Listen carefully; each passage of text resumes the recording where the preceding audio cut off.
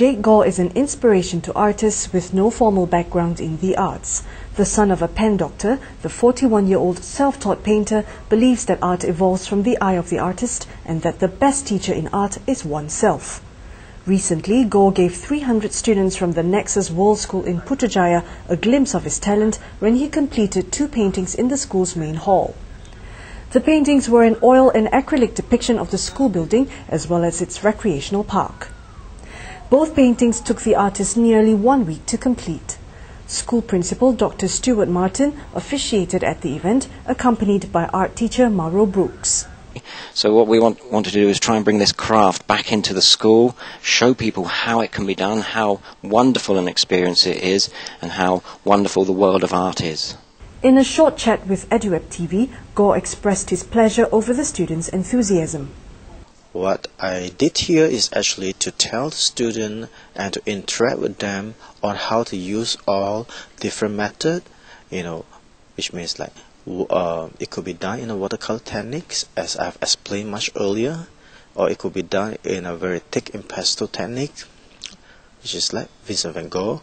Okay, and the thing is that the children here seems to be able to grasp it very, very proactively, and they love it. They love it not because of my work, they love it because they love art. Gore has been actively painting over the last 10 years, and his works can be found in the homes of collectors in Germany, England, the Philippines and Finland. In Malaysia, his works are collected by local politicians and prominent businessmen. Some of his paintings can be found in the Kuala Lumpur Performing Arts Centre KLPAC, the New Straits Times Press Office, Mid-Valley Megamall and the Concord Hotel in Shah Alam, Selangor. Realism has always been Gore's preferred style, but the artist is slowly moving into abstract art. A brief retrospective of Gore's works was also on display during the live painting and presentation session at the school. Many of the students were inspired by the show and shared their feelings and opinions with us.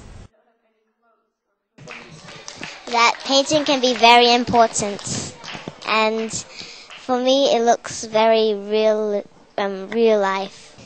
I learned how he colors using the color to color the painting, and how he used the thick colors to make it more real life, like impressionism, realism and abstract. And it's very different that we use all to paint in our painting, and it's very interesting. So I think he paints mysteriously. I like art very much, I really do. So when Jake came, I was really excited because his paintings are so beautiful, and especially those really imaginative ones where you can see a guitar while it's really weirdish. So I really like those. It's really beautiful.